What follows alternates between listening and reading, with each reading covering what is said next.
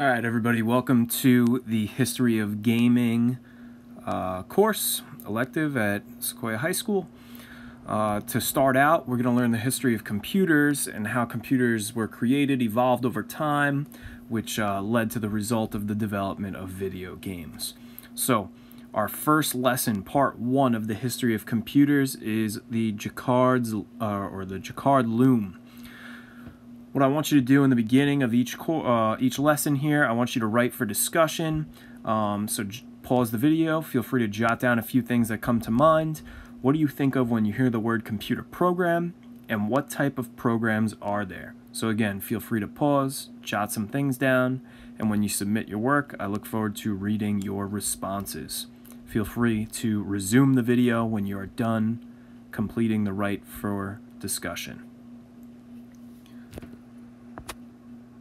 So, Joseph Marie Jacquard was born July 7th in 1752. He is the 5th of 9 children. However, only himself and one of his younger sisters, Clemence, survived to adulthood.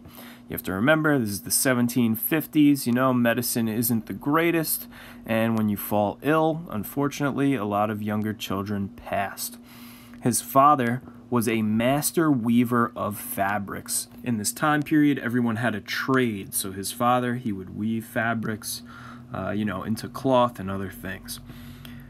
As the son of a weaver, Joseph did not attend school. Instead, he had to tend to the workshop in order to assist his father. Okay, depending on your class, right? Usually, in order to keep the business running and your family fed, the children had to work in their father's trade. His brother-in-law was a cultured man who was a bookseller and a printer. This brother-in-law actually taught him to read, but he didn't learn to read until the age of 13. 13 years old, he didn't learn to read. Just to give you the idea of the life of a master weaver, you know, your machines here, all made of wood, right? They're mechanical, meaning that you had to operate with your feet and manipulate the strings yourselves. And on the right-hand side, you could see multiple people working in the factory at once, weaving fabric. It would take all day to weave one piece of fabric with the help of maybe 5, 6, 7 others. They even had runner boys, which I assume is what Jacquard would practice with his father, who would run back and forth across the room through the machines, feeding the strings and threads in order to make fabrics. So when Jacquard became of age to get a job, his father placed him in a new trade with a master bookbinder. You know, the bindings of the book is where all the pages are held together on that one side. So this is the trade that he was placed into by his father. There was an old clerk of Jacquard's new master who also worked in this bookbinding factory or business. This old clerk in their spare time would give Jacquard lessons in mathematics. So, he not only didn't learn to read until 13, he learns mathematics at an older age as well.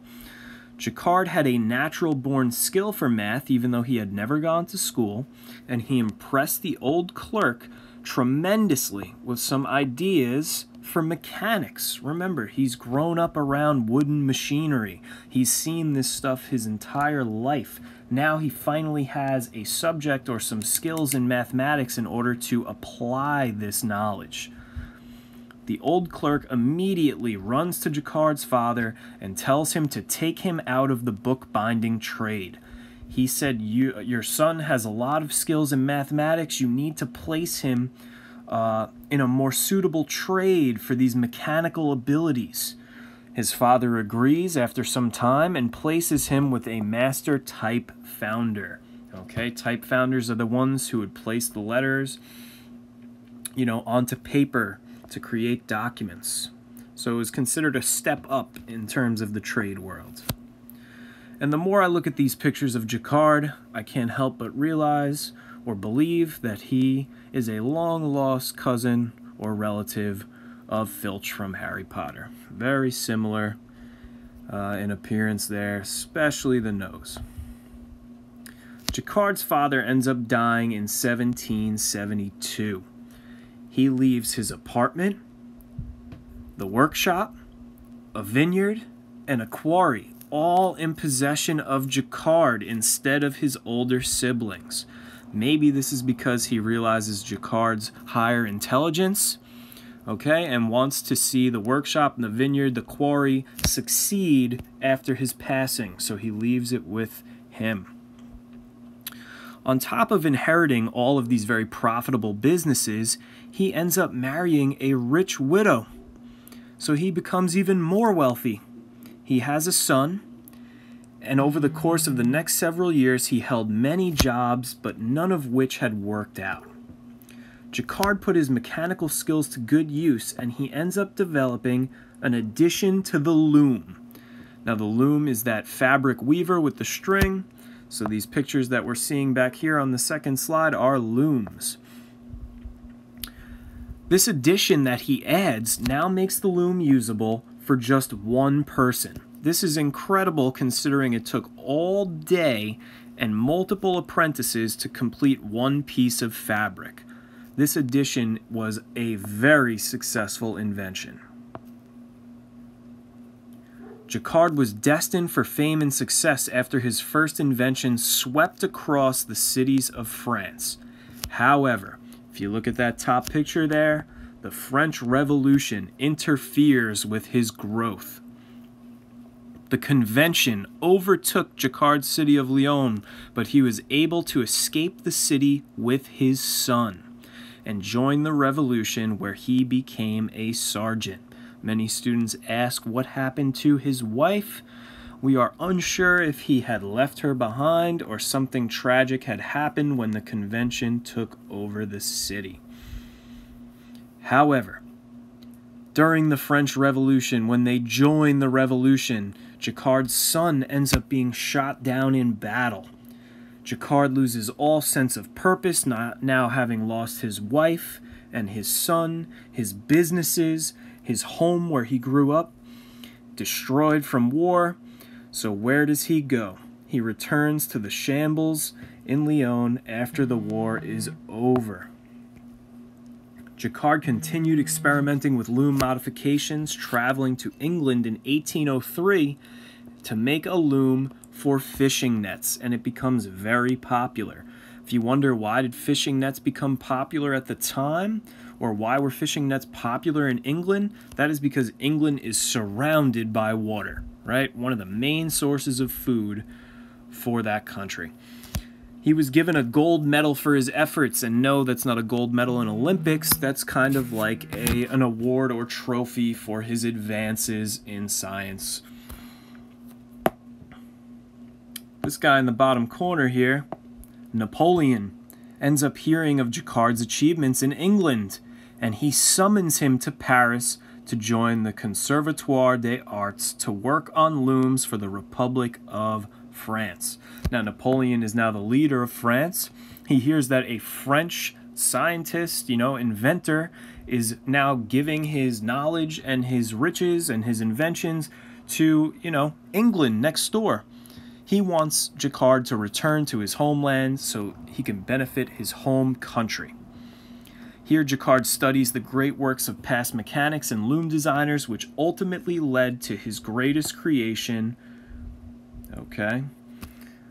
His greatest creation is the Jacquard loom. The Jacquard loom is pictured here on the left-hand side. And this is a machine that used punch cards to control the patterns which were to be woven into fabric. You could see the punch cards almost on a conveyor belt-like system where the string would be woven through the holes on the cards. The cards were interconnected into a mechanical program. This is the first ever program written. And as the weaving progressed, the cards passed over a perforated four-sided drum against which a set of needles connected by wires would warp threads, and they would move through to develop fabric. The movement of needles through the holes in the cards lifted the warp threads, allowing the filling threads to be passed over or under the warp, creating all new patterns. Napoleon loved the invention and granted Jacquard a pension of 3,000 francs to move back to Lyons and begin creating more of them. However, this move was not easy. Fabric weavers were very upset with Jacquard, and they end up chasing him out of the city. This is because they do not have the Jacquard loom. All of these other fabric weavers throughout the city are making one piece of fabric a day over the course of many hours with the help of several employees. Jacquard is making multiple fabrics in one day all by himself. They are not happy about his success. They feared that his new invention would make them lose their jobs and their businesses. However, after being chased out of the city several times, against all these odds, his manufacturing of the loom becomes very successful. It sweeps the nation. Jacquard ends up dying in 1834, but his loom became famous.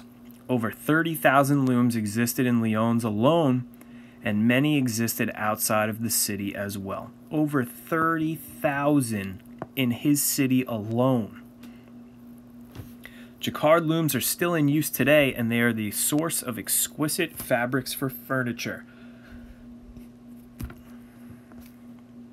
Here's a closer look at these punch cards, and these punch cards would be hung on the wall and placed back on the machine to duplicate patterns exactly the same instead of trying to recreate them by hand.